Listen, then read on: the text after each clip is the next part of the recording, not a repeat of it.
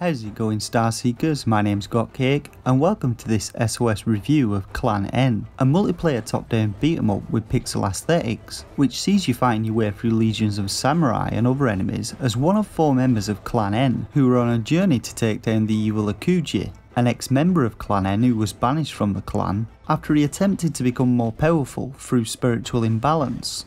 So the game's opening cutscene has some really well done visuals. Here we see Ming the Merciless, or Akuji as he's known in the game, burning a peaceful village to the ground. Our 4 heroes appear to stop the enemy samurai from attacking the village, and then we're straight into the title screen. And this is all we get as an introduction to the game's storyline. In order to understand this though, we actually need to head to the game's eShop description, where everything, including the characters' backstories, are explained in great detail. Why not interject the cutscenes with snippets of text explaining this, or have profile pages in the games for each of the characters, you ask? Well, this is just the first of many questionable choices the developer has made with Clan N.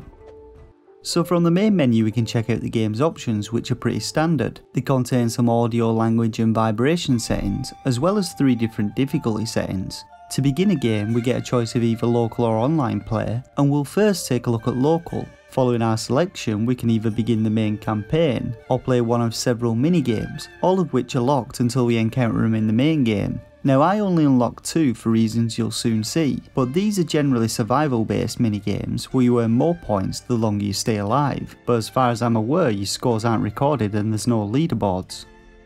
So selecting main campaign, we then get to the character select screen where we get our choice of 4 heroes. The game supports up to 4 players in both local and online multiplayer, but it's worth knowing that each player requires the use of both Joy-Cons. Each character in the game comes with their own attack combos, special abilities and hidden stat points affecting things such as their strength, health and movement speed, but generally they all feel pretty similar to play, so your selection is likely to be one of aesthetics only. Following our character selection we awaken beside a campfire and head through a short tutorial area which teaches us how to move, perform various attacks and character skills. Upon completing this we then begin the game on stage 1, the wilderness. So things get underway, and as is the case with many games of this genre, we usually encounter a group of enemies and have to defeat them before we're able to move on through the level. This process repeats until we eventually get to the end of level boss, defeat it and move on to the next stage. Now to deal with enemies in Clan N we've got a number of different attacks. Firstly we have 2 standard heavy and light attacks, and different combinations of these perform various combo attacks, though you're left to yourself to work these out. A combo meter also builds as we attack, and I'm not sure of its purpose, but I assume you're rewarded with more points for bigger combos. Now the game features fast-paced brawler combat, and due to the small size of the sprites, we also get some aim assist, which is a bit of a mixed bag. Sometimes it works fine, other times it totally fails to work, and often it ends up dragging you away from enemies that you're trying to prioritise, such as ranged enemies. We have a jump button which can use to both dodge enemy attacks and perform a jumping attack, can dodge roll in a direction with the right analog stick, and we also have a ranged shuriken attack, though we only get a limited number of these indicated by the shuriken symbol and number next to it beneath our health bar. When stationary, ranged attacks automatically aim at nearby enemies, but if you try to manually aim you'll find yourself wasting a lot of shurikens, and additional ones are pretty hard to come by. Items can be found in boxes scattered about levels, and enemies also drop items when they die, though we first have to wait for the bodies to disappear, which takes a while. But the vast majority of these items are either gold or diamonds, which increase our score, or meat, which is actually found in abundance and recovers some of our health. We're also able to find potions in these containers which fill 1/4 of the circle next to our shuriken count, and having at least 1 charge allows us to perform our character's special ability.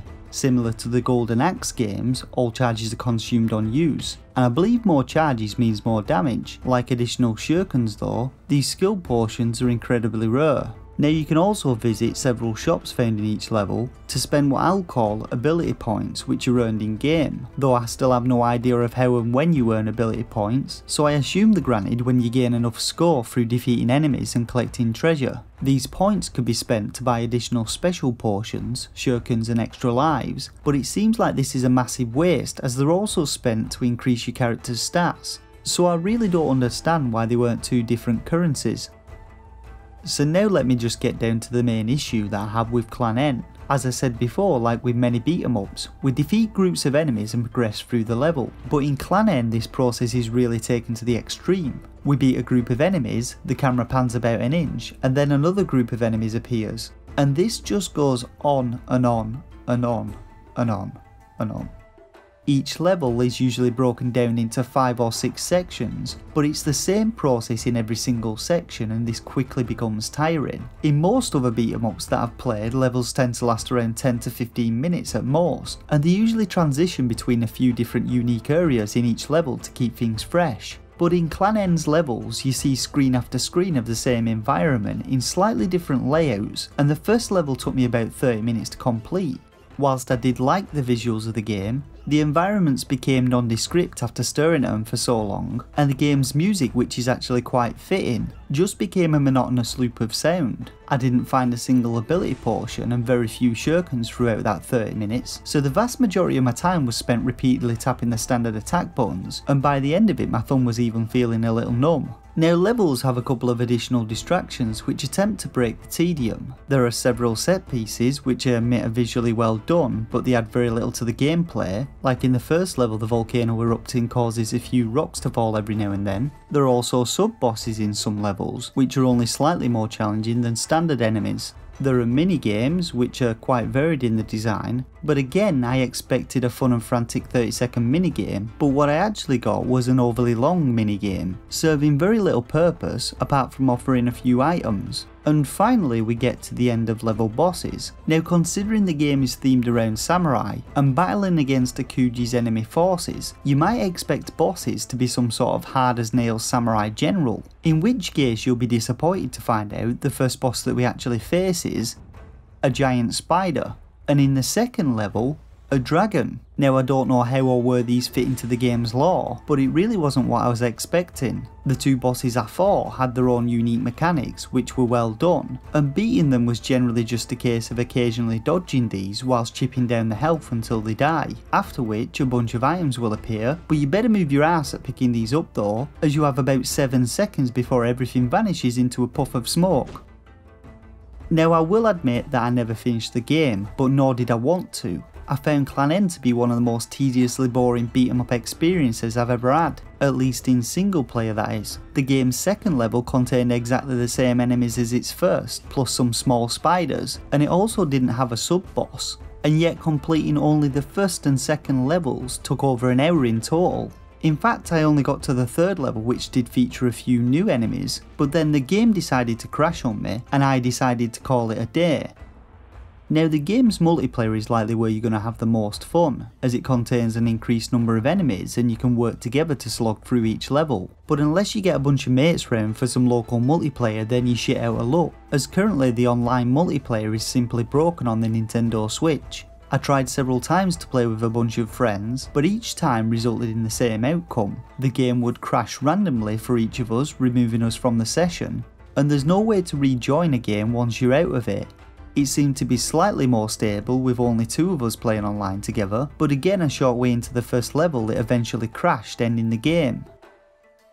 Now this whole review might sound like I'm just slagging off the game for the sakes of it, and you could argue that I haven't seen enough of it to pass judgment, but as always I'm just providing you with my honest gameplay experience and my personal opinions on the game. I actually really liked the look of Clan N, and its developer seemed like a nice person. There are just a lot of issues with the game's pacing, and many of the game's mechanics still need work doing to them. Now there is a patch coming out soon for the Switch version, which looks to remedy some of the issues that I mentioned. It potentially fixes some crashes, adds what's called a short campaign option, which reduces level lengths a little, and campaign minigame lengths are also reduced. But as it currently stands, I can't recommend buying Clan N just yet, at least not on the Nintendo Switch. So now let's get on to rating the game. Now I rate games between 1 and 5 stars, with a shovelware stamp of approval reserved for the worst games on the eShop. This rating is based on my own personal opinion on what a game offers in terms of gameplay and value for money to potential buyers. And for a rating I'd give Clan N 1 out of 5 stars. It's an ambitious project by a first-time developer, and it does have the potential to be a great game, but sadly both its single player and multiplayer modes have issues, which have me questioning whether the game is actually ready to be released yet. So you can get Clan N from the UK Switch eShop for £13.49 or from the US eShop for $14.99. Alternatively, the game will also be available on Steam, Xbox One and PlayStation 4. How's it going guys? Hope this review of Clan N helped you out, and if it did, don't forget to hit that like button and let me know your thoughts in the comment section below. As always, subscribe for future Switch indie game reviews, and you're also welcome to join the growing Starseekers Discord community. For now though, I just want to say thanks once again for watching, and until next time, game on.